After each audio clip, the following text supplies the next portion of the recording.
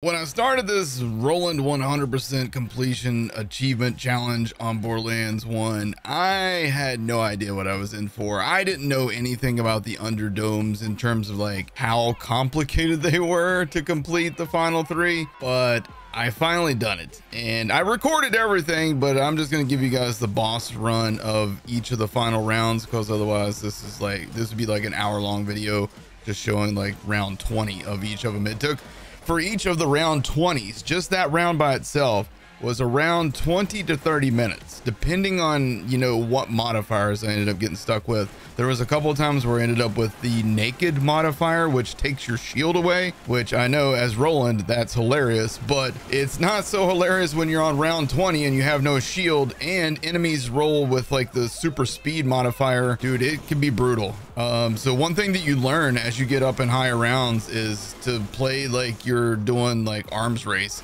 In Borderlands 3, you take cover and you hide like a bitch and you shoot things from long range. The biggest thing for me, and look at this, the loot at round 20 was all greens. I couldn't believe it, but I was glad to be done with that one. So let's move on to what I did next, which was chrome racks. When I first did chrome racks, I thought that this was gonna be one of those things where I'm like, all right, I'll just go abuse the ledge. So I went and I watched Jolt's dude's video on how to do the ledge thing. So like, you know, here I throw out my turret. I'm like, here, be distracted. And I go over here to the ledge, and naturally this freaking worm follows me over there. But I get into the little notch like Jolt's dude says in his video, and then I pop up and I'm like, okay, now I can, you know, start wailing on this guy and everything's gonna be easy peasy. Well, not so much, because he still decided that he would puke on me, and this worm decided it was still gonna teabag my face. The other problem with crawl for me is obviously you gotta have good aim, and I don't.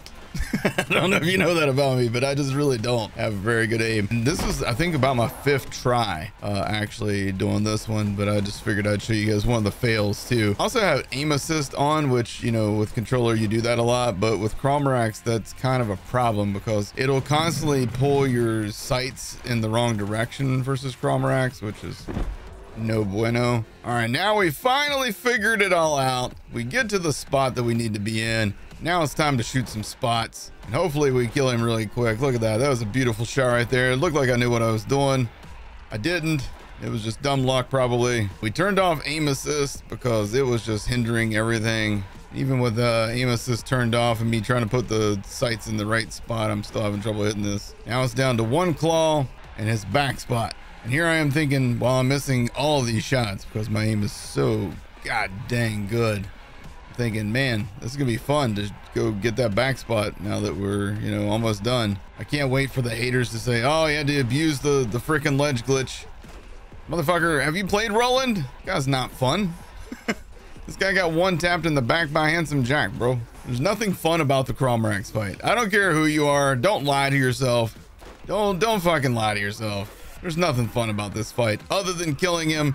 And that was super satisfying. And then we got a bunch of legendaries because Borderlands players hate legendaries. They give me a bunch and they all sucked. So yeah, there you go. There's the chrome racks fight done. No pearls. Don't be fooled by these blues. They just have like a weird glow on the ground because it's Borderlands 1. All right, now on to the final round of Hellburbia. For whatever reason, this particular map gave me fits, which is weird because there's plenty of places to like use cover and hide and stuff, but I just had like some really bad luck. Plus I was watching the NCAA men's and women's college basketball tournaments, and every once in a while I would get distracted. Now when it came down to like rounds 18, 19, and 20, I usually would mute the basketball game and just try to focus on these guys, but even then, man, shit can go south on you quick. As you see here, I just decided to like bum rush the guy.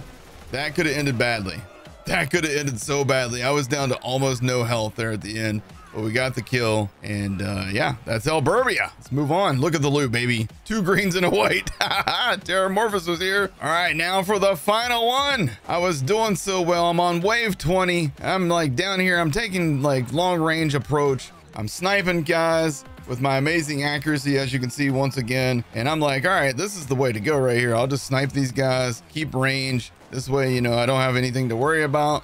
And then all of a sudden, out of freaking left field, these guys spawn in right beside me. So then I had to drop in down here, and this isn't like a really safe place, but I did it anyhow.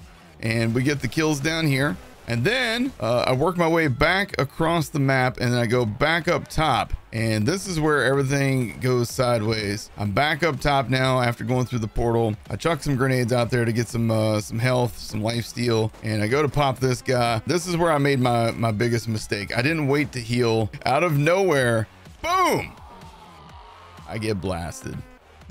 And that's the end of that round. And then it was time for the final boss round of the final round. Yeah, man, listen, I try to keep distance on these boss rounds and snipe. It's really weird. They've given the enemies like a 5-second immune phase when they come out of the doors. So you can't stand down there and just wail on them as they come out the doors. I guess that was a problem with the original like patch of the game or something, that people would stand down there. Somebody told me that that was like the trick, was to just like kill the guy as soon as he comes out the door kind of thing. You can't do that now.